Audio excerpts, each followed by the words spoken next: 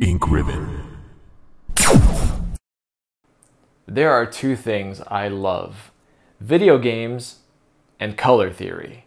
The two usually go hand in hand, with a ton of video games dripping with amazing color that can not only evoke emotion but also communicate things to the player effectively. But we're not talking about those games today. Instead, today we're talking about when gaming went through the brown phase. So around the mid-2000s is when the new console generation was being introduced, and I started noticing that some games were really lacking in color. And then suddenly, every game I wanted to play was being covered in these muddy brown textures and sometimes even brown filters over the entire scene. It was inescapable. Prince of Persia, Amnesia, God of War, Silent Hill, Tomb Raider, Grand Theft Auto 4, Rule of Rose, Resistance, Dead Space. They were all brown. Now, I tried to track down where this originated, and it all kept coming back to one game. Now, can you guess what best-selling game most likely kicked off this trend? Yep, Resident Evil 4. Resident Evil 4 takes place in a village, and the color scheme was used in certain ways to create the atmosphere they wanted, but the question still remains as to why brown? And more so, why did so many games become influenced by this color palette? So first, let's look into the color psychology of brown, because that's where this gets a little confusing. So brown has always been associated with things like comfort, security, strength, nature, being dependable. On the other hand, it's also probably everyone's least favorite color and is associated with things like dirt and dullness, even though that's entirely contextual. Now, in some games, this color palette totally makes sense. For example, in a game like Rule of Rose, it gives you that feeling of going back in time, like looking at an old photo. Using brown as an establishing color, you feel both the warmth of the tones, but you also keep the creepy factor of where the hell am I? And that's cool. This also goes for Silent Hill Homecoming, which actually switches between gray and brown depending on which world you're in, but washes out all the color either way. Then you have some selective uses of it.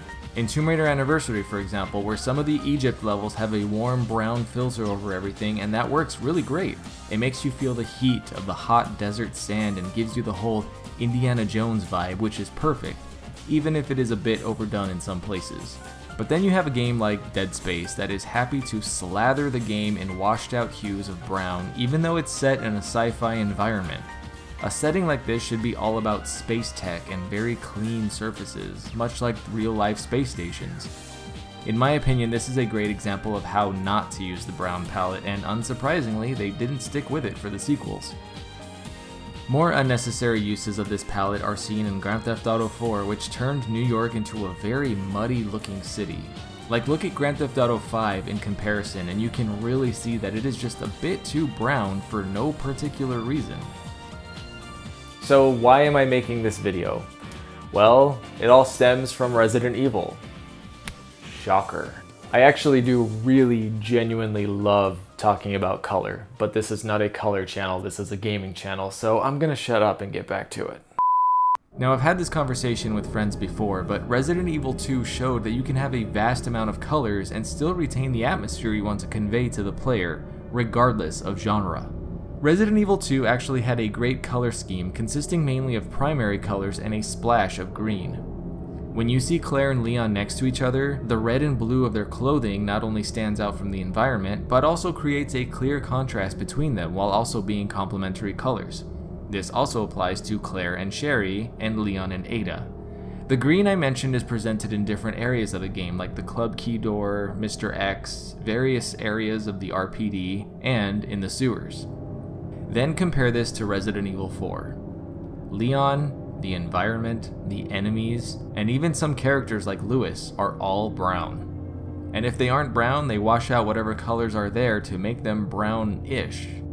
What actually first made me realize they did this to the color palette was when I saw a lot of the Resident Evil 4 mods where the modded textures seemed super saturated and were distracting, and the reason for that was they didn't brownify the colors. Even Ada's dress, which is not red, Krauser, it's actually a shade of burgundy and has a brown wash over the color. And if you think Leon's hair is blonde, well, guess again. By using a color picker and isolating his hair, you can really see that it's quite brown.